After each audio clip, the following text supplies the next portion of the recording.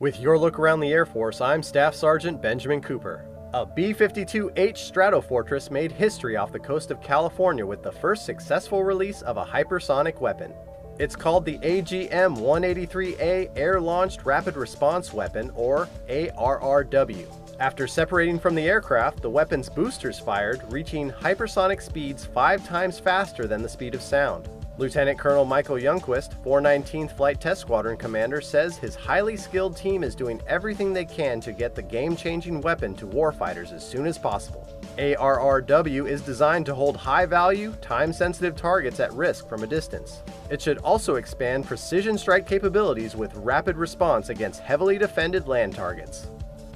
Eielson Air Force Base, Alaska is now home to a full fleet of F-35A fighter aircraft. The 354th Fighter Wing celebrated the arrival of their final jet, marking the end of a 2-year bed-down process that brings 2 operational fighter squadrons online. With 54 permanently assigned F-35s, Alaska becomes the state with the highest concentration of the 5th-generation combat-coded aircraft.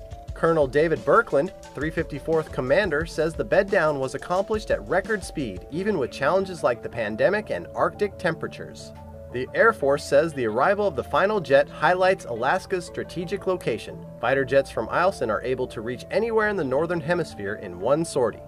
Former Secretary of the Air Force Barbara Barrett attended the unveiling of her official portrait at the Pentagon earlier this month. Current Secretary of the Air Force Frank Kendall spoke on Barrett's challenges and achievements while leading the Department of the Air Force from 2019 to 2021. He noted that Barrett was key in establishing and equipping the Space Force in 2019. He credited her with enabling modernization and focusing on enduring capabilities. That's your look around the Air Force.